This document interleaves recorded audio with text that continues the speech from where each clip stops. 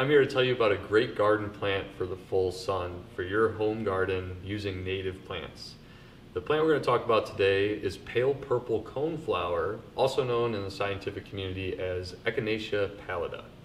Pale purple coneflower has a really beautiful flower with long pink petals, and then a nice cone in the center which gives it its name of coneflower.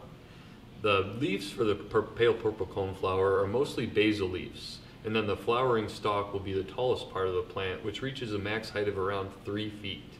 This is a prairie plant when found out in its natural world, so it needs a lot of sun and it can survive very dry conditions. I'm not saying that you should dry it out, but it's drought resistant and disease resistant, which makes it a great durable plant for your garden. There are a lot of native pollinators that use the pale purple coneflower.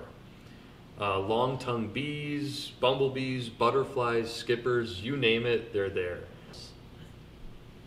A short list of some of the butterflies that utilize the pale purple coneflower are the eastern tiger swallowtail, the black swallowtail, the giant swallowtail, the Baltimore checker spot, only if you're near a fen, silver spotted skippers, and clouded skippers. As I mentioned before, the pale purple coneflower is drought resistant, which makes it an easy, low maintenance plant for your garden. The roots of this plant will actually extend up to 7 to 10 feet underground.